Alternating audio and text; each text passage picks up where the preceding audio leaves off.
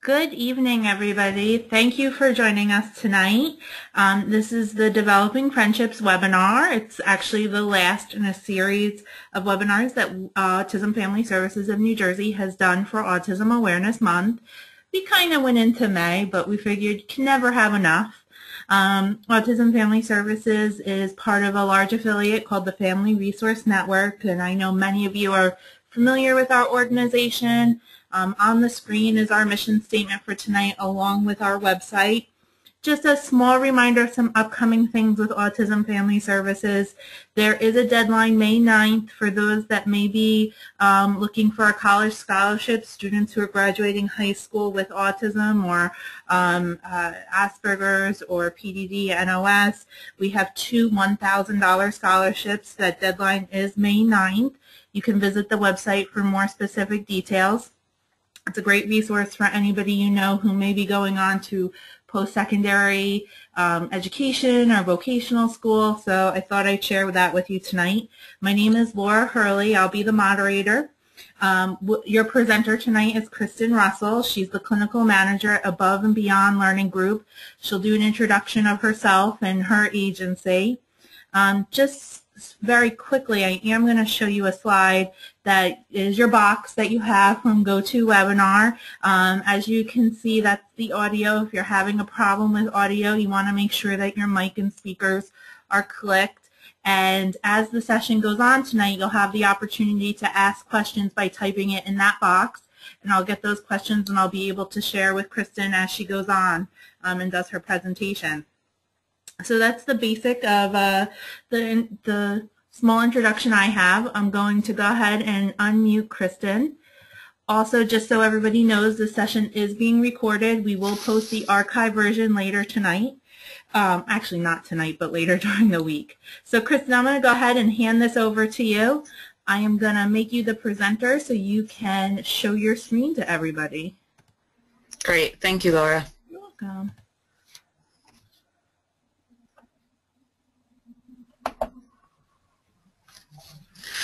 Hello, and thank you for joining us today for Developing Friendships at Home, School, and in the Community. As Laura said, I'm Christen Russell, Board Certified Behavior Analyst and Clinical Manager of Above and Beyond Learning Group. I wanted to thank Autism Family Services of New Jersey and Laura Hurley for hosting us today. Just a little bit about us. Everything in ABA is an acronym, right? So we call ourselves ABLG, or Above and Beyond Learning Group.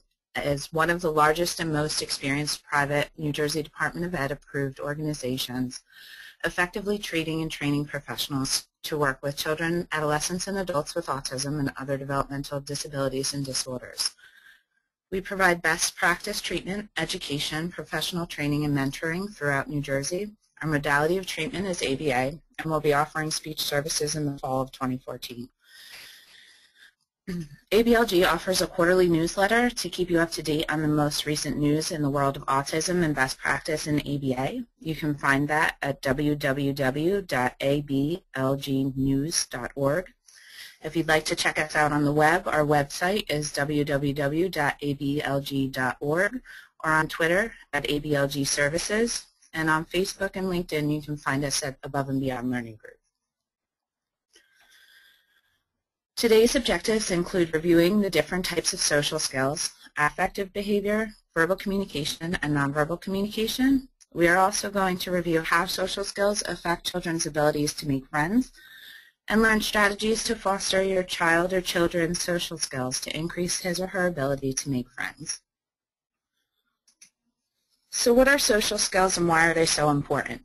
Social skills are an essential part of life, even beyond the obvious implications that with good social skills, a person can form meaningful relationships. Sometimes individuals with autism require extra help when it comes to reading people. Facial expressions and moods aren't so obvious to them. This is why it's important to teach at an early age when someone is happy, sad, angry, surprised, and so on. Children with autism need to know that, generally speaking, we should probably not approach someone who is angry because the person might need some space and time to calm down.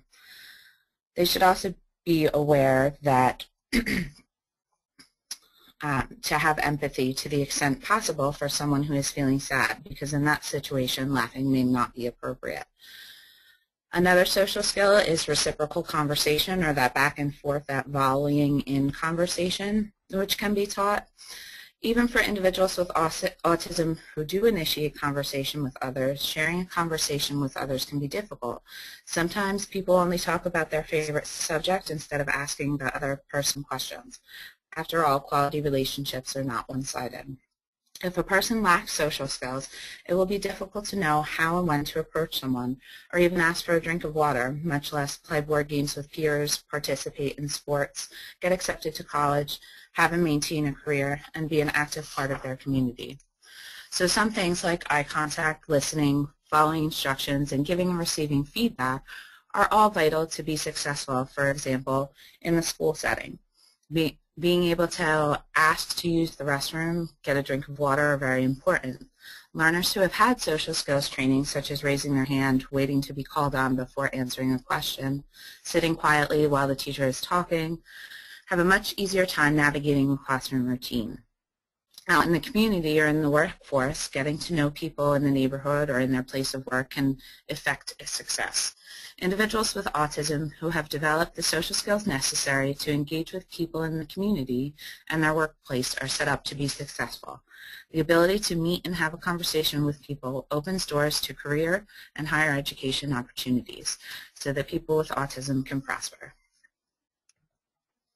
The social skills we'll be reviewing today are affective behaviors, verbal communication, and nonverbal communication.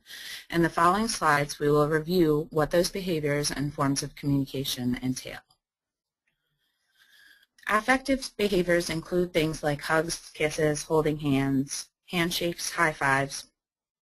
However, for individuals with autism, understanding the idiosyncrasies behind when it is appropriate to engage in these behaviors and with whom can be daunting.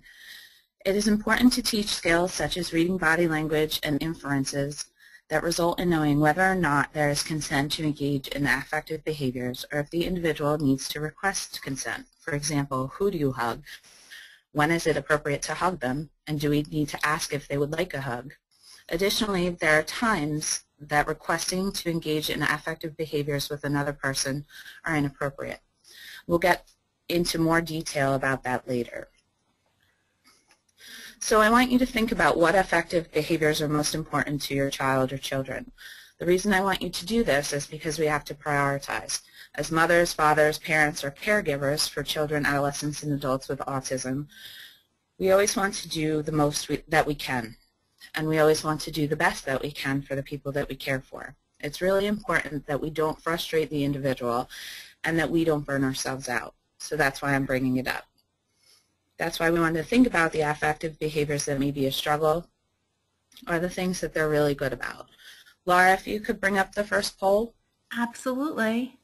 Thank you. So we're going to go ahead and launch the poll. Everybody should see a blue box. I'm going to give you a couple seconds to select one of the answers there.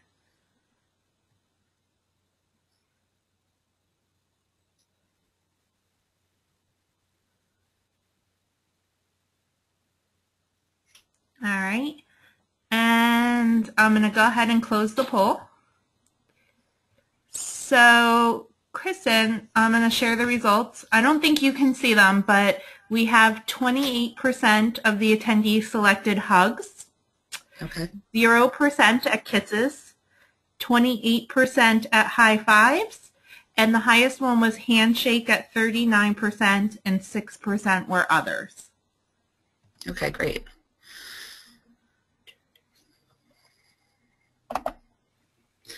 So what happens if things go wrong with these affective behaviors that you've talked about? Some children do not understand the idiosyncrasies of privacy, and teaching them about privacy, consent, requesting prior to engaging in a behavior, and things like that can really be a struggle for the children. For instance, I work with a student now who's 13. When he was 5, it was okay for him to climb in the lap of his caregivers. Now he's 13, about 5'11", and I'd say about 175 pounds. Not quite so appropriate anymore. Not only is he much taller and much larger, and he also weighs more, he's 13 and hitting puberty. So it's not really appropriate for him to sit in his caregiver's lap anymore. And I know as a mom myself that we always want to love our children but it's not always appropriate, especially when we look at our children hitting puberty. If they don't understand what's going on with their body and what's appropriate and not, it can really affect them at school and in the community, because they may try to climb in the lap of their teacher or with another student that they feel very close with, and that's not always okay. So moving on to verbal communication, which is another social skill. Verbal communication includes things like requesting joint attention, which is having attention not only to what you're talking about or playing with, but with your reciprocal partner, the person you're engaging with the activity or the conversation with. Also answering WH questions, who, what, when, where, why, and how. Reciprocal conversation, that volleying back and forth that we talked about, and expanding topic repertoires. Sometimes our kids get focused on something that they're very interested in, and that's all they'll really talk about. That's a great place to start with verbal communication, for instance, where their interest lies. But we also want to expand their topic repertoire and teach them how to ask about things that they'd like to learn more about, or what their reciprocal partner is interested in. Otherwise, they get stuck in these routines that kind of makes it a little more rote and difficult for them to develop friendships. So again, just like with affective behaviors, I want you to think about the verbal communication skills that are most important for your children. So what happens when things go wrong with verbal communication? A lot of times the things that our children try to communicate gets lost in translation. So for instance, when I worked with a male student who said he wanted to be a girl, it wasn't so much about him wanting to be a girl, but the fact that he was always surrounded by women. His teachers were women, his siblings were girls, his mom obviously was a woman, and the classmates that related to him and were most empathetic were female. And so that's what he learned to relate to. It wasn't so much that he wanted to be a girl, but he understood girls better than he did boys. We have a lot of other things that go wrong with verbal communication. For instance, I worked with a few other students where the teachers taught them things that wouldn't necessarily be appropriate outside of the classroom. So the students liked to touch women's hair or smell women's hair. And the teachers, thinking they were doing the right thing, taught the student to request first. So before the student would come up and touch a girl's hair or touch the teacher's hair, they would ask, "Can I touch your hair?" But if you think about it, that's not really appropriate, because if they overgeneralize that skill and go out into the community and approach a complete stranger and say, "Can I touch your hair?" that's really inappropriate. So we have to be very cognizant of the things that we're teaching our children and how that can affect them. We always think about generalization and maintenance skills in the world of autism, but the generalization of some skills that we're teaching are actually setting our kids up for failure. The next social skill we'll talk about is nonverbal communication. It's another really important social skill for our children to learn, things like eye contact and gestures. As we get into more complex social skills like humor, sarcasm, and emotions, it's really important to teach what humor is, what sarcasm is, what emotions look like. So we'll start with eye contact. For me, this is a big one. I teach response to name, and that when we call the child's name, they'll look. But for me, especially when teaching a new skill, I don't always require eye contact. It really is difficult for children on the spectrum to listen to what you're saying, compile what it is they're going to say, look at you, and also respond. There's so much competing sensory input that they have in addition to trying to figure out what they're going to say back. So to me, and what I've seen in the past 20 or so years working in the field, is that eye contact is something that comes as the child or the adolescent or adult becomes more comfortable with us. So that was my my little PSA on eye contact. But to get back to nonverbal communication, for instance, humor, sarcasm, and emotions, they're more complex things to teach. A lot of times I've seen that our children have a sense of humor. It may not be similar to what some people are used to, but it's there. So how can we expand on that, and how can we set them up for success? Understanding sarcasm, for instance, is really difficult because sometimes our children's peers use sarcasm in a way that's degrading. And we really have to make them aware when someone is being sarcastic and that's okay, and when someone's being sarcastic and it's actually kind of mean. Also for emotions identification, we talked a little bit about this, but so when do you approach someone who is angry? When do you ask that person if they're hurt or if they need help? Do you want to talk? The idiosyncrasies of nonverbal behavior are really difficult, and that's why it's essential that we teach skills to our individuals on the autism spectrum. So I'd like you to pick your top nonverbal communication skill that is most important to your child or children, and think about prioritizing the top skill and the things that you would like to see them improve upon in the nonverbal communication. Laura, can you bring up the second poll, please? Absolutely. Thank So you. we're going to go ahead and launch it. So you guys should be experts now in the polls. I'll give you a couple seconds to click on your choice.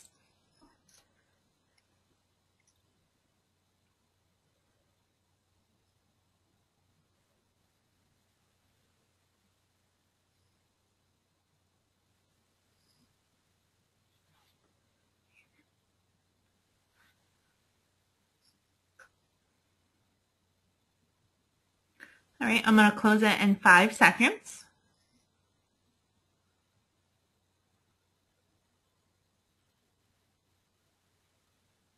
All right, we're closing, and I'm going to share it, and I'll read the results out loud to you.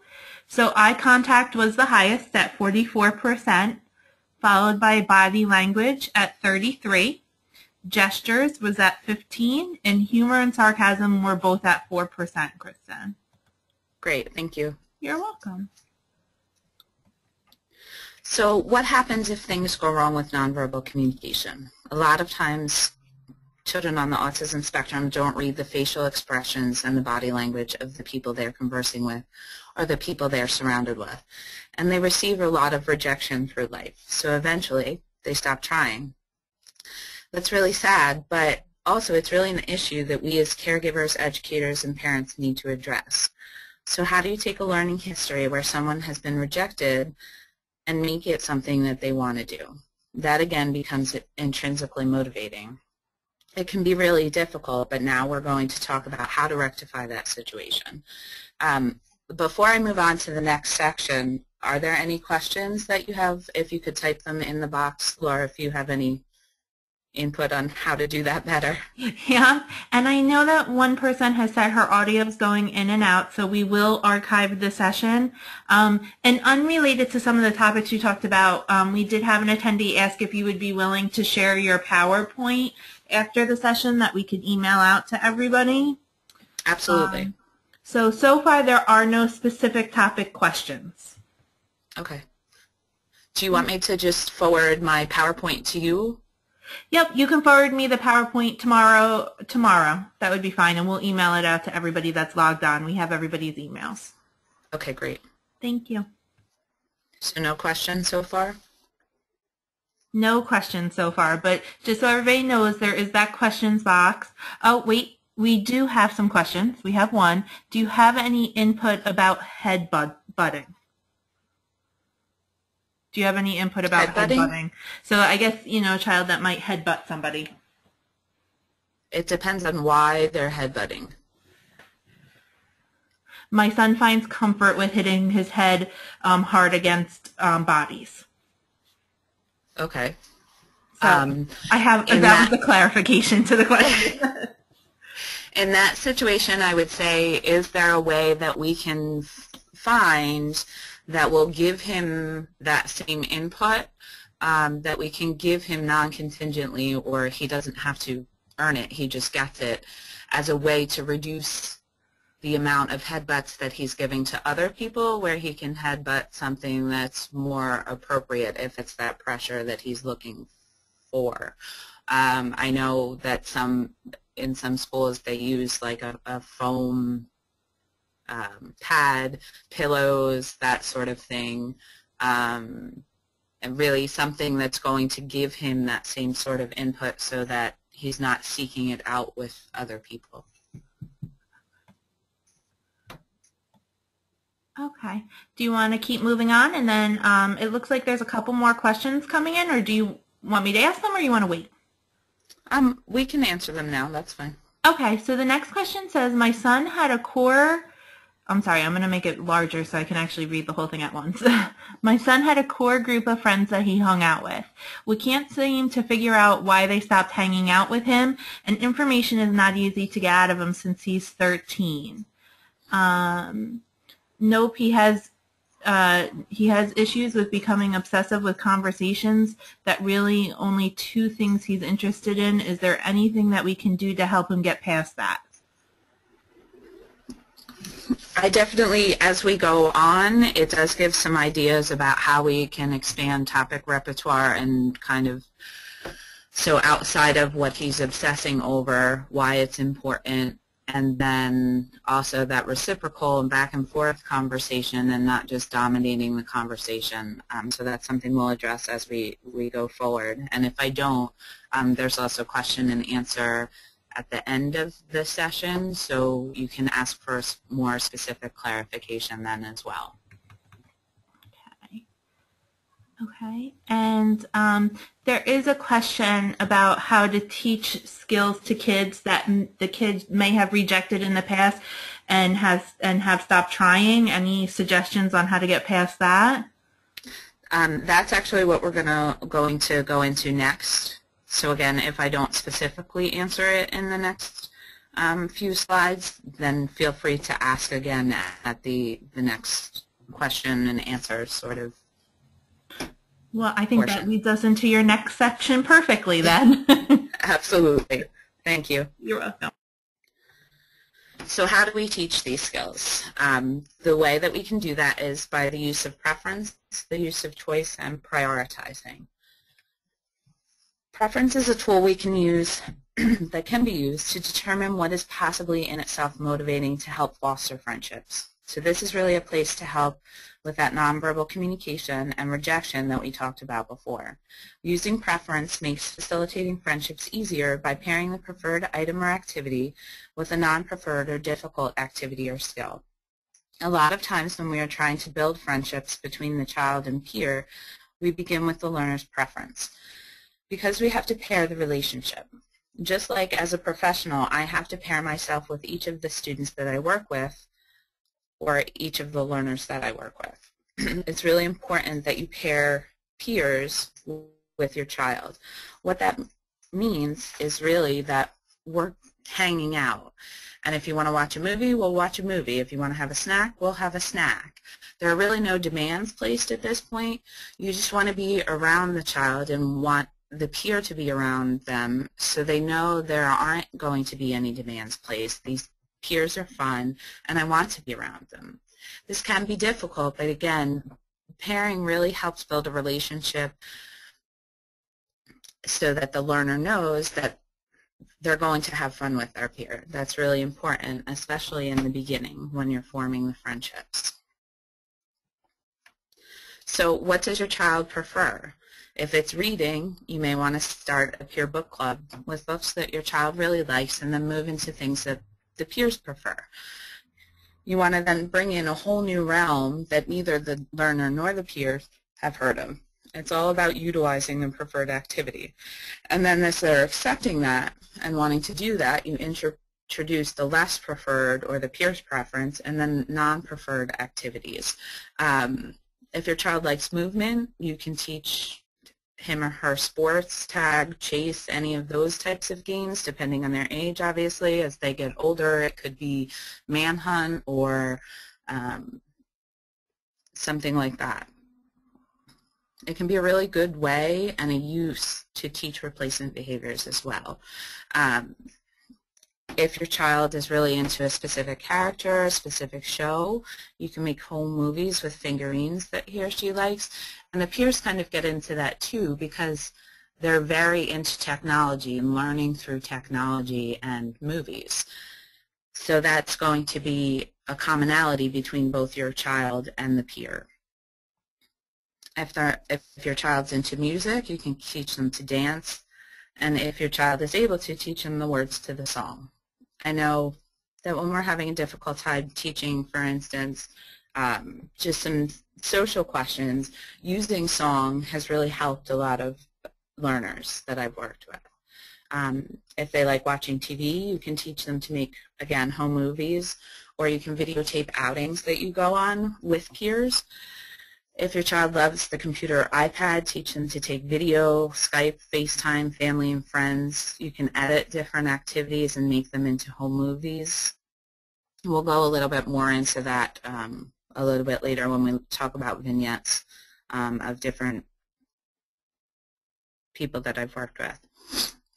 If your child's into jumping, you can teach hopscotch, jump rope, jumping on a trampoline. These are just some ideas. I wanted to get you thinking about what you can use based on your child's preference to make it functional for them, and then you can include the peers as well.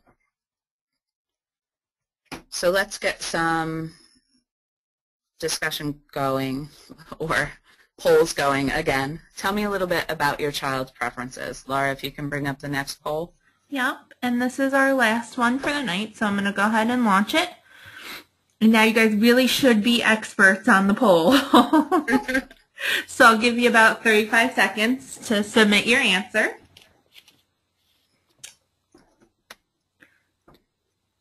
I can tell people are getting more comfortable with the polls because the number of responses have increased. Great.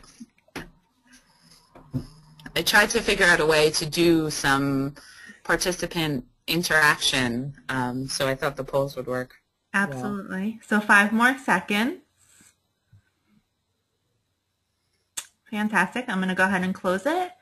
I'll share the results and read them out loud to you, Kristen. So we have music, 27%, 7% for movement. The biggest one was 63% with technology, and 3% was other. That's great. Thank you. You're welcome. So that will really make a difference when we come to the vignettes again a little bit later in the presentation, because we talk about a lot about different ways to utilize technology with peers and the things that you can do to kind of foster friendships by utilizing that.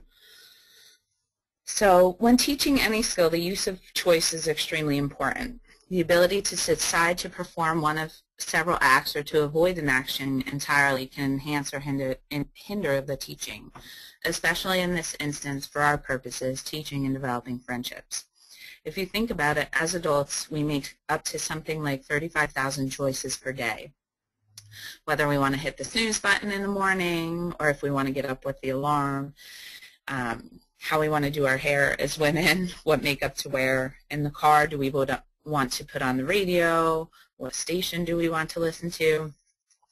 In a world where our children are told who, what, when, where, why, and how to do something, it's really important to use choice because it gives them a sense of control. If we look at choice making as a skill, we can use natural reinforcement to achieve closer and closer approximations to use that in fostering friendships for a child.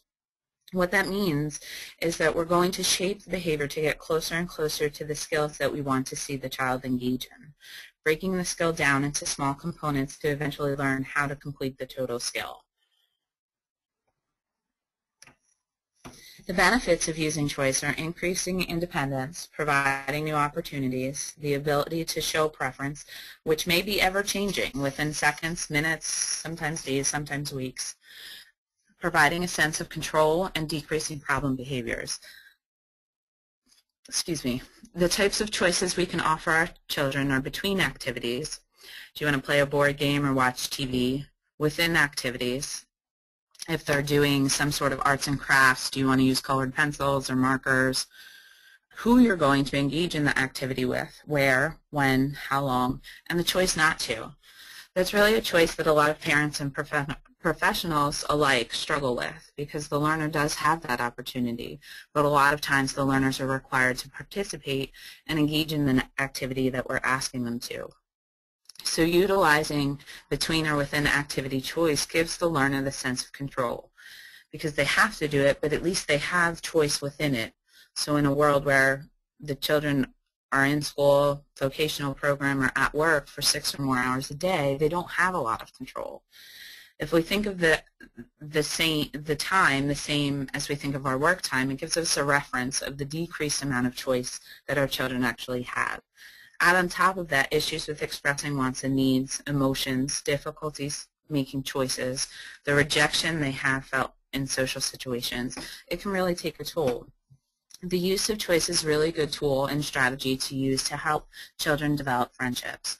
On a side note, for those learners who have difficulty making choices, using a choice board, whether pictures or written cues, can help them increase opportunities to make choices. Teaching strategies that we use include having the activity ready. A lot of times waiting isn't an option, and from a clinical perspective can escalate behavior. You want to also provide multiple opportunities, because the more the child practices, the better they're going to get. You want to plan times in your child's day to have him or her make choices around developing social skills and fostering friendship. And reinforcement. We all know as a behavior analyst, I had to throw that in there, right? Learners need to be reinforced with highly preferred objects or activities to increase the likelihood they're going to engage in the behavior again. Even working with token systems or behavior charts so that they can receive the reinforcement for doing well. And remember, doing well changes. We want to shape the behavior to look more and more like the skill where you're trying to teach.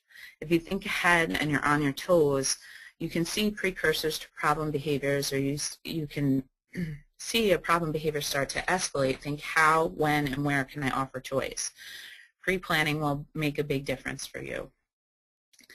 If your child has difficulty making a choice, build in a visual aid. Activity schedules, picture cues, written schedules. This will really help with decreasing frustration and allowing the child to be aware of the expectations and support them in their times of difficulty. And you also want to make sure to utilize the communication system that your child is most fluent with, whether that's speech, an AAC device like a Dynavox, or on the iPad, the Proloquo to go, Tap to Talk, text, or sign language. The do's and don'ts of choice making. We do want to plan choice making into fostering friendships.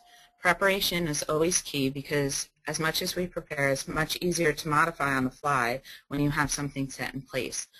A lot of times, what we prepare for isn't always what happens. Planning and preparation will allow you to modify on the spot much quicker, whether it's with turn-taking or sharing, reciprocal conversation, playing a board game. Your planning and preparation will help you in being more confident about what to do when the situation arises. And remember that we all change our minds sometimes. Allowing our children the same opportunity is only fair. We don't want to allow continuous access to changing your mind. 1, maybe 2 times would be okay, but changing their mind every minute and a half to 2 minutes is not all that appropriate. We don't always want to offer choice. Sometimes it's not appropriate. For instance, in issues of safety, we always want to keep our learners safe. So it's really important that when we can't offer choice because it's a safety issue, that we have choice built into other areas.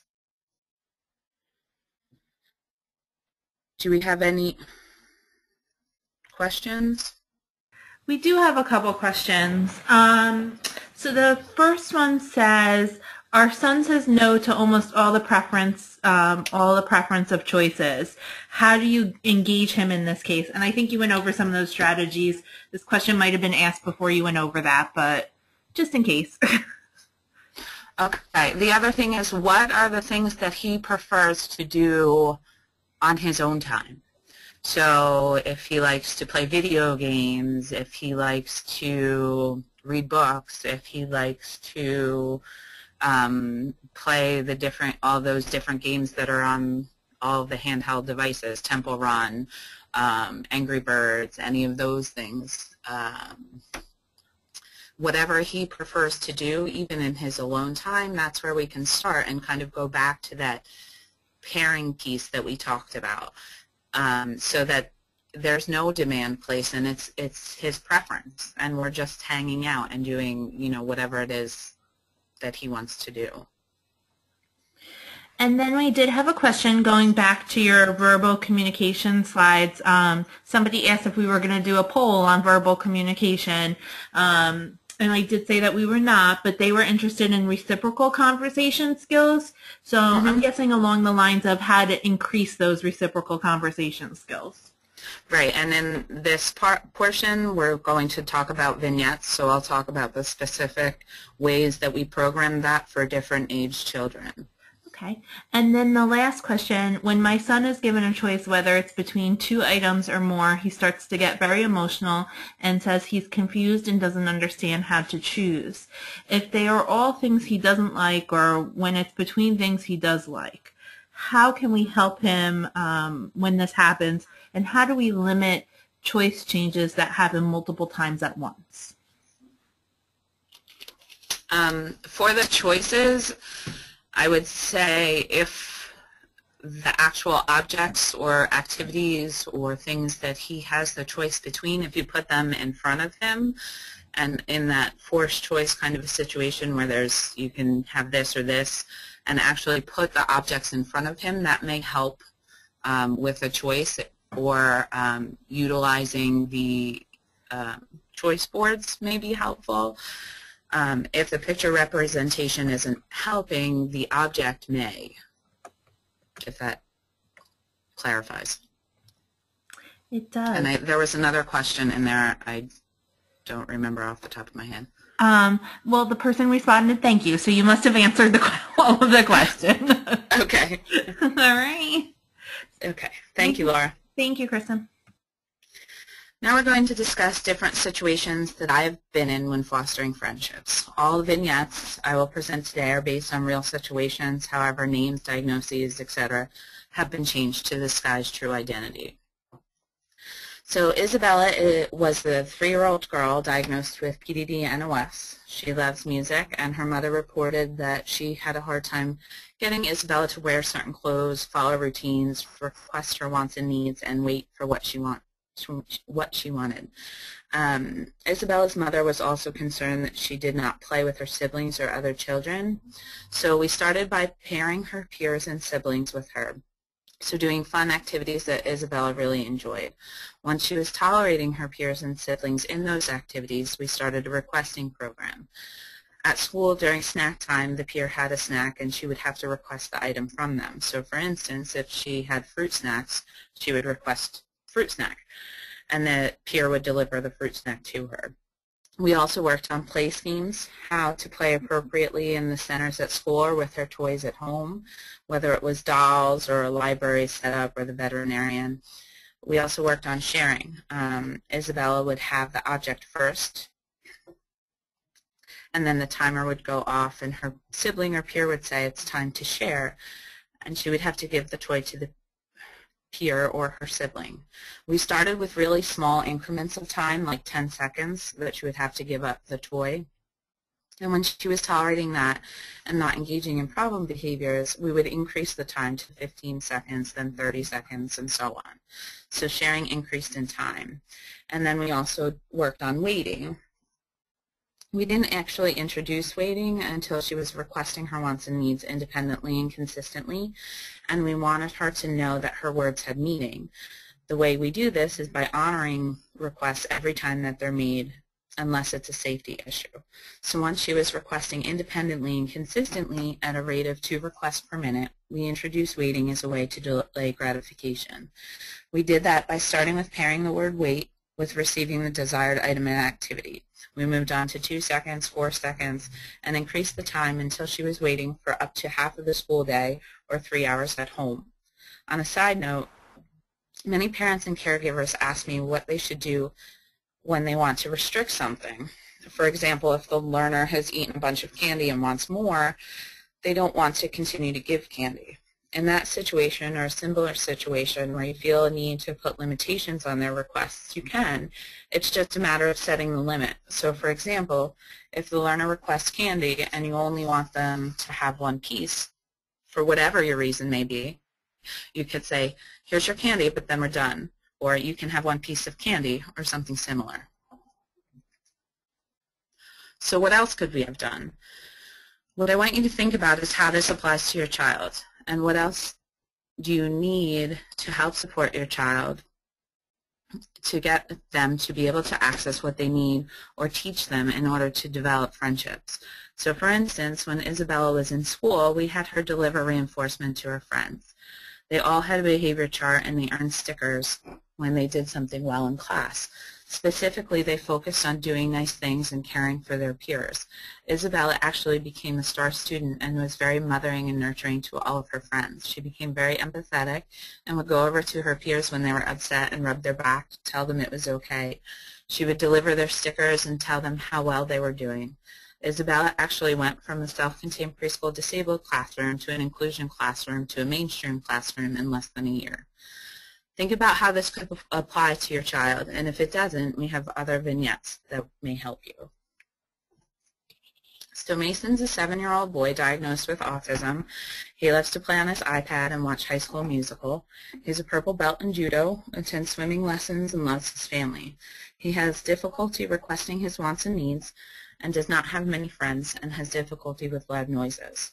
We ran a requesting program, which is a little bit different from Isabella's in that we had him requesting his wants and needs from the adults in his life, myself, the aide in his classroom, his teacher, and his parents.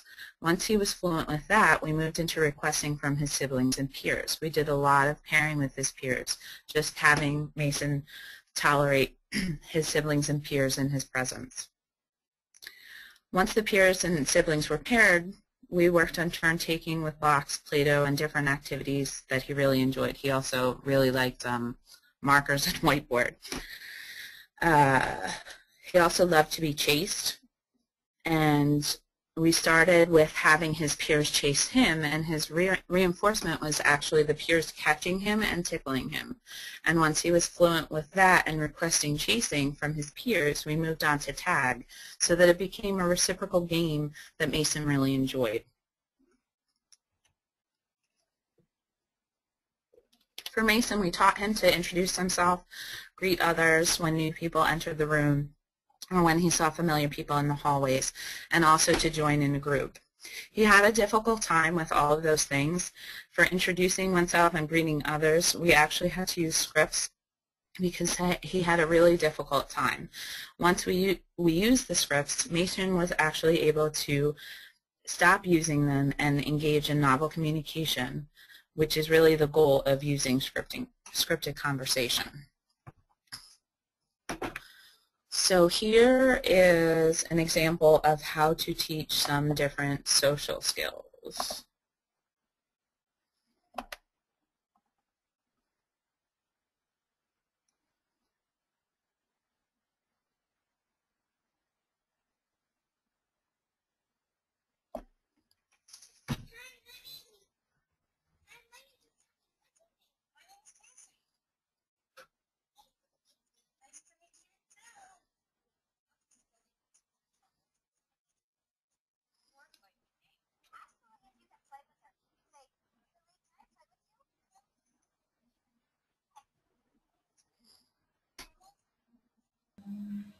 You know, Kristen, we're having a little bit of problem with the audio of the video. Okay. So maybe, is the volume on the video okay for you? Maybe increase that a little bit. Okay. Let's try that. Okay. I know originally I asked you to turn your volume down so there wouldn't be feedback on my end, but maybe we just need to turn it up now. Okay. Let me see if I can get back to where we were. Sorry. Okay.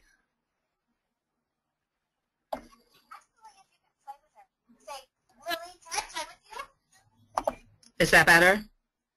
I could hear it a little bit. Turn it up a little bit more.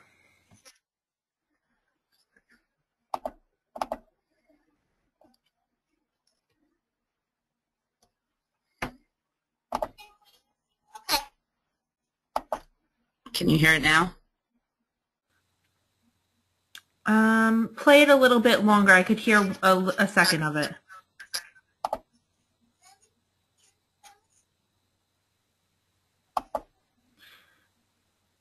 No, Is that better? No, for some reason the volume's not working on it. Okay. Well, basically, what that was showing was that in introducing oneself, allowing for self-correction and time to process. And then when she was joining the play, that the person working with her primed her and set her up, told her what she needed to do, modeled for her, had her practice before she actually went into the situation, and requested to join her peer in play. And then the one that you didn't see was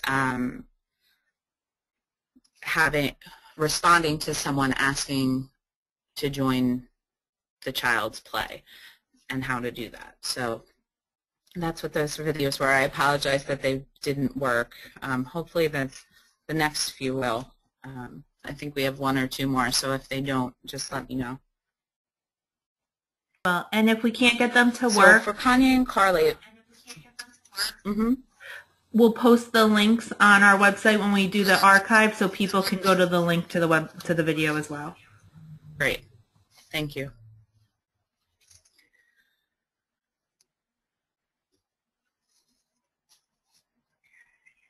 So for Kanye and Carlos, they were 2 middle school boys that attended a self-contained class.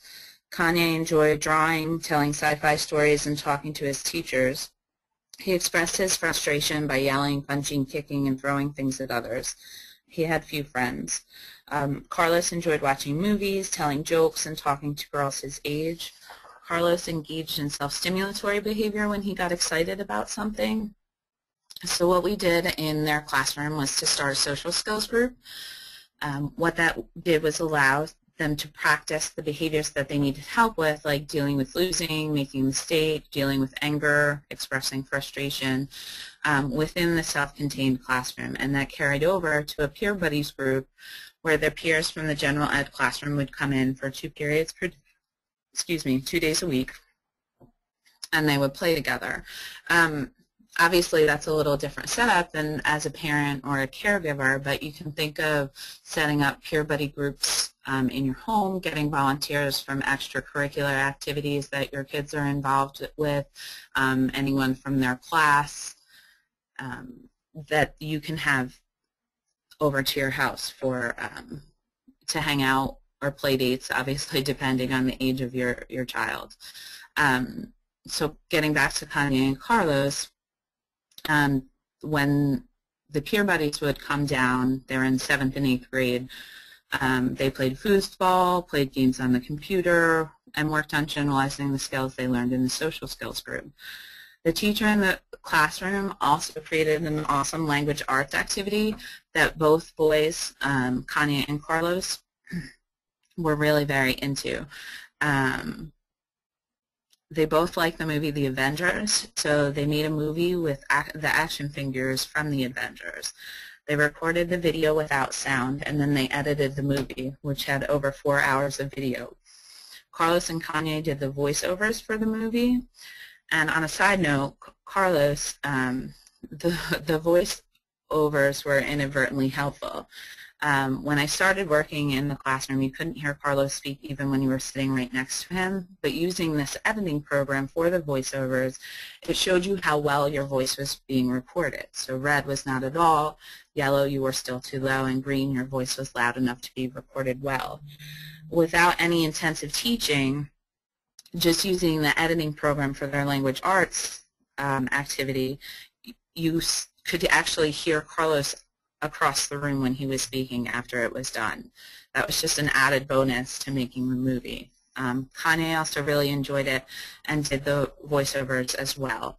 Outside of that, the teacher facilitated having Carlos and Kanye go to the movies together on their free time, and both boys really enjoyed that and did it several times over the years that I worked with them.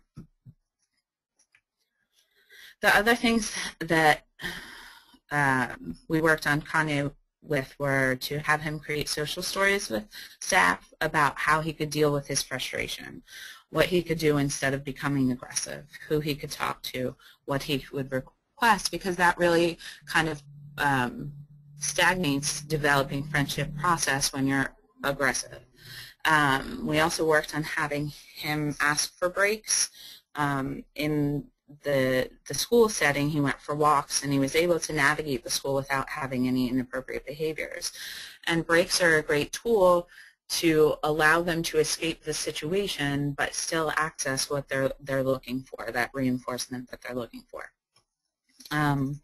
We could have also worked on requesting attention from their peers, doing scripted or reciprocal conversation to increase the amount of language they were using, the topics they were talking about. Those are just some of the other things that we could have done. If you feel these things could be applicable to your child, great. If not, we have more examples on how to develop friendships. Another great technology to use in kind of teaching any sort of social skill, and that being very much part of developing friendships, is the use of a social story. This is actually an example of a social story I used for a student that I worked with. He would laugh when other people got hurt. So that really put his potential friends off because he was laughing when they were hurt, whether they were physically hurt or emotionally having a hard time. And basically what a social story does is give the child options of what he or she can do instead of engaging in the inappropriate behavior. A social story states how the child feels or what their reaction is and the alternatives or replacement behaviors that he or she can engage in. When you teach a social story, typically you want to have them read it 2 to 3 times a day, priming them by reading it right before going to the activity that leads to the inappropriate behavior or a situation where you know that it may happen, and having the child role play when they're calm to practice the skill so that they can become proficient. So here is another video model that I thought would be informative and helpful. This may give you ideas about how to foster friendships with your child. And Laura, let me know if the video doesn't work well for this, or the audio rather.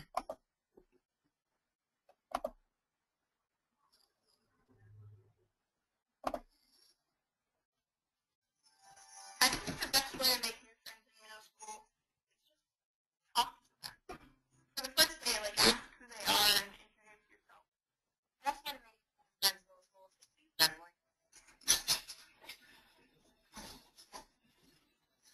Kristen, it seems that we're having a problem with the audio and videos. I'm sorry. Okay.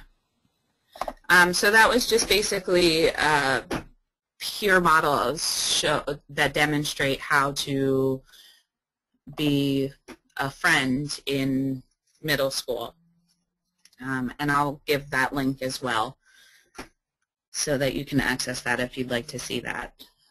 So to move on, I worked with a girl who is Suzanne, 15 years old, diagnosed with ADHD and bipolar disorder. She had a beautiful singing voice and performed a solo in her school's winter concert. She loved to talk about her favorite things and ask about others' preferences, but she had difficulty talking about things that she did not like or know a lot of information about. So what could we do? We did a lot of different things, but the one I want to talk about is video modeling. You can make your own about what your child should do and make a video of them doing it or utilize a peer. Suzanne really enjoyed watching herself on video, and you may have to set it up where the learner is at first, or your child is at first reading the script, but it's showing them the appropriate behavior and the behavior that you're looking for in developing friendships. That could be reciprocal conversation, that could be so they're taking turns and not dominating the situation. The next video model was just about that, so you would show this to your child so they know not to dominate the conversation, and what gives them perspective about how their the communicative partner feels if they dominate the situation. Okay, so moving on, I'll give that video link as well. So for Vance, he was a 20-year-old diagnosed with Asperger's. He's very interested in meeting and dating girls. However, after approaching them, talking to them, inviting them out on dates, he really had no success. The first things we started with was the hygiene checklist. Vance didn't really like to take a shower or brush his teeth, and sometimes wore the same clothes, especially socks, numerous times. He didn't always smell that great, and we told him that girls like a guy who looks good and smells good. So creating the hygiene checklist and the fact that he knew girls wanted someone who looked good and smelled good, he was very motivated to do his hygiene checklist. We also had to teach Vance how to read social cues. When you're trying to meet and date someone, there are many idiosyncrasies that people with Asperger's don't always understand.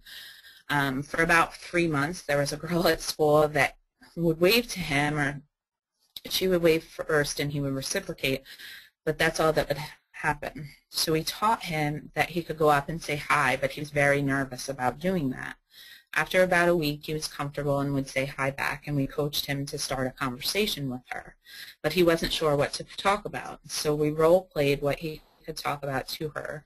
And since they were at school together, he knew that they were both taking classes, and that's where we suggested that he start.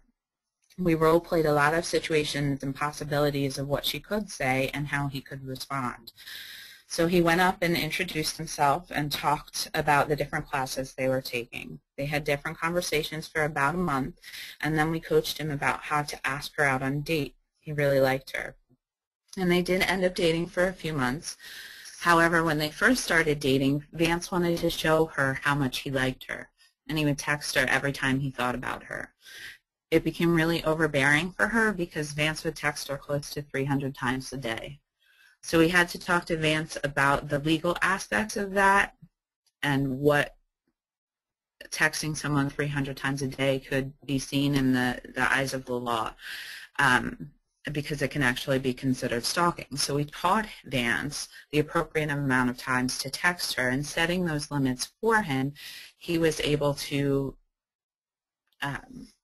still show her how much he liked her, but he knew that he only had to do it a few times a day and not every time he actually thought of her. Role plays are a great teaching tool to utilize. You can have your child demonstrate or go through the situations that could happen. There are so many different situations that happen with one topic, so you want to run them over and over again with multiple scripts, practicing it more than one way. Practicing in all different ways, because that's really life. The way I would respond to someone who came up to me and started a conversation about sports is way different than the way my son would respond to a situation about sports, or the way that another person who has more information about sports would respond. So you really have to try to plan for all those situations and practice them. One, so the child doesn't become rote and only respond one way, and two, because they need to know that things are going to change and it's not always going to be the same conversation. So practice is really important. There are so many things that impact making friends, and this presentation could go on and on probably for multiple days if we talked about all of them. But the 3 things that I'd like to stress that are really important to teach children with autism from a young age are understanding body language, figurative speech, and idioms and slang terms. A lot of times we end up teaching little gentlemen and ladies, and we're very particular about manners, but things that are funny to kids and teens are often offensive to adults. But this is what's going to make them more accepted by their peers. For instance, my son thinks that farts and burps are hysterical, and to many adults it may not be appropriate, but when you're with your peers, you want for your child to be able to relate, and for their peers to be able to relate to them. The fact that they think it's funny, it's okay. That's typical of any child. Boys think farts and burps are funny. You just have to teach your child about the boundaries and what are acceptable situations to talk about or do things like that. So in this slide, understanding body language, it's actually replicated from Lifespan Behavioral Services. They wrote this program and how to teach it. It's adapted from the Hidden Curriculum by Michelle Garcia Winner. And the objectives basically are to present a model of body language, posture, and a verbal direction. What that means is if I have shown my child a scowl on my face, they have to tell me what that means. Having our child identify what it means when people have different body language postures is essential. If your head is leaning to one side or you're nodding, it means you're listening, interested, or thinking. If the corners of your mouth are lifted up and you're smiling, you're happy. or it may be a nonverbal greeting as you're passing someone. If I have my hands on my hips, that could mean I'm frustrated, bored, questioning, expecting an answer, especially as a mother. Some of our children need to have these things taught to them. Not only do they need to know what they're reading on other people, they also need to be able to show that they are bored, frustrated, happy, and interested. You want your child to be able to show you and also have the prerequisites of doing this, which is imitation of body language postures, imitation of expressive responses required, and emotions, recognition, or identification.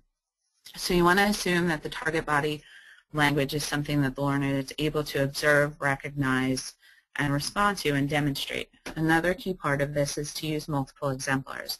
And what that means is to use multiple teaching materials. You might want to do it with numerous people in your family, use cartoons, movies, pictures in a magazine, YouTube.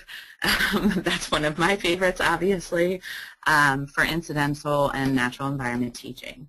The way I express listening or anger or doubt is different from the way someone else does. So our children are going to need to be able to recognize it across people in different environments. And the easiest way to access that really is through the internet. For figurative speech and idioms, it can be really difficult for a child with autism to understand them. Some children on the spectrum think in very concrete terms. If you said something like you're in hot water, they may be picturing in their head a pot of boiling water and someone sticking them in that. If it's not taught, it's difficult for people with autism to understand what in hot water means. For instance, when they're in a difficult situation or being disciplined.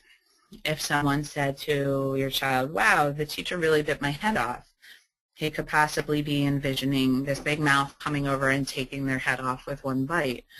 In actuality, we know that the peer meant that the teacher was speaking to them in a quick or angry way for no reason. There are so many different types of figurative speech and idioms, and we've listed a few here to make you start thinking about them, but it's really important to teach these things because your child will hear it throughout their lives, and the more they know, the more able and ready they're going to deal with these situations. And understanding slang terms, it's essential in peer acceptance. For these terms, I actually had to go to parents and professionals who were parents and ask them to poll their own children to tell me slang terms that they use, because I'm not so up with the times anymore. Just chill and shut up, get out, I get that and what that means, but I had no idea what sick, twisted, tight, and swag, those slang terms meant. So what you want to do is actually have your children's peers or siblings that are of the same age drive the targets that you're going to teach. If your children say things that are out of context, they're not going to be received as well. And we want our children to be appropriate in the use of slang terms and skilled in the comprehension of slang terms within the situation.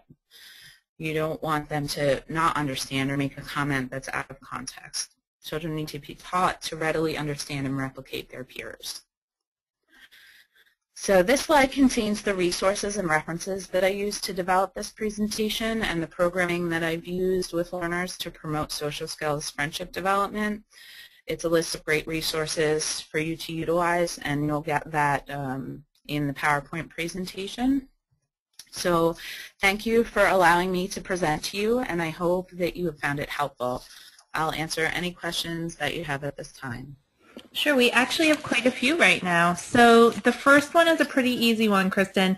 Can you just give the reference again for understanding body language? The reference was The Hidden Curriculum by Michelle Garcia Winner. Okay. And the next question is, how do you teach that change in schedules can happen in order to calm a student down?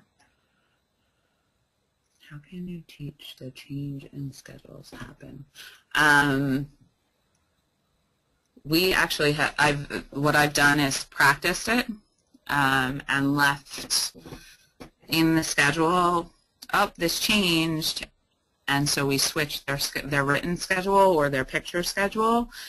and reinforced right away so that they're calm, they haven't engaged in any maladaptive behavior. And the other thing that I've done with another student was to actually leave the schedule to be more vague, so it wasn't so specific and wouldn't necessarily evoke different challenging behaviors. And the next question, what social skills curriculum would you recommend for teaching social skills for middle and high school students that are easy to implement in schools? Easy to implement in schools? It's, I kind of take from Jed Baker, his social skills training, and also Isabel Hano has a great program as well, and I kind of pull from all of them and create my own to best suit the needs. Okay. So this is going back to young boys. My son is almost 7, and when he has to fart, he'll walk up to you, bend over, and stick his butt in the air and ask if it smells no matter where we are, home or out in public. How do we get him to understand to stop without him getting upset or offended?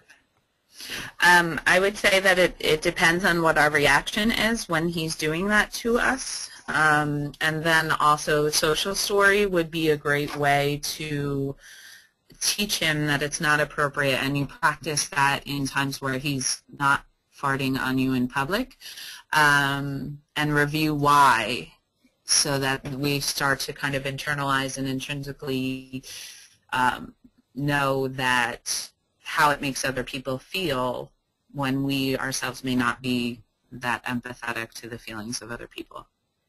Okay. And can you give any ideas on how to improve eye contact? The way that I've utilized it for younger learners was to use their reinforcers and bring them up to my eye. If they still would divert gaze, then I would bring it over my head, and when you get to the back of your head, kind of right above that bump that's below your crown, they actually give you eye contact, and then I would give the reinforcer right away with behavior-specific praise saying, "Great job looking." The other thing that I've done is for kids, for instance, who really love puzzles, having them request for the puzzle pieces and taking the puzzle piece and doing the same thing, bringing it up to my eye so that they're looking at me when they're talking. Okay. Next question. How do you go about reconnecting relationships that have failed in the past? That depends. Is it they failed and your child doesn't want to engage in them again, or they failed and the other person doesn't want to? So I don't know the answer. I don't know the answer to your question. No, I don't. But I would say it would definitely depend. If it was because it failed on your child and there's something we could do about it, but if it failed because the other person doesn't want to resume the relationship, then we have to be respectful of their decision and try to possibly find other people to develop friendships with. Okay, and then the last question I have of the night is actually not pertaining to this topic, Christen, but maybe you can offer her a resource where she can go to.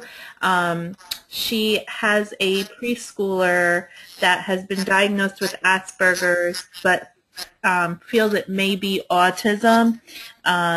You know, she doesn't know how to address him, and when she does address him, doesn't know if her child is understanding her.